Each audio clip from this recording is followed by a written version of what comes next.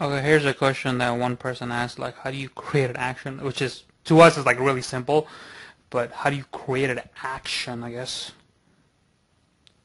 You go right down here into your, if you don't have any actions at all, even though I do believe there is a default, which I think I deleted, but if Yeah. you, It's exactly what um, it's called. It's called default, I guess, or something like that.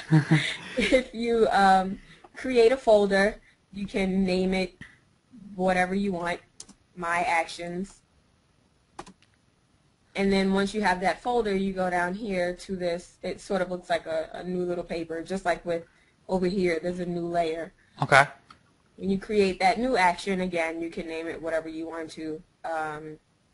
Like, let's say if we were doing a black and white, Okay. and every time you wanted to do a black and white image, all you had to do was play this action. So just to do it really fast, if I want to make a black and white photo, I go to gradient map, and then click on black and white. It records automatically when you, just if anybody was wondering, it starts recording automatically once you create that the new action. You can tell that it's recording because it has a little, the red dot down here is highlighted. Okay. So now that I've created this black and white, if that's all I wanted to happen to the action, you just click stop and your action's done. If there are more things you wanted to do, every little step that you do in Photoshop, once you create that new action, it records it.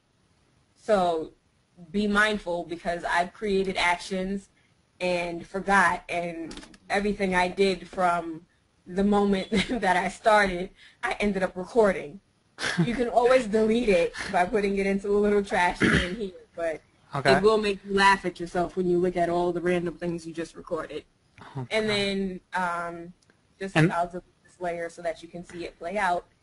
When you want to play the action, you just hit the little play button, and boom, it does it for you.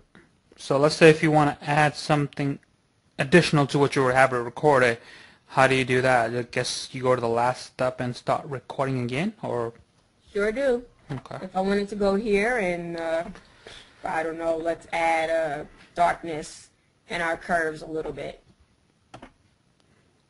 It's still recording everything you've done, and then you just click stop, and it added on to the new adjustment layer that I just added and set the current adjustment layer.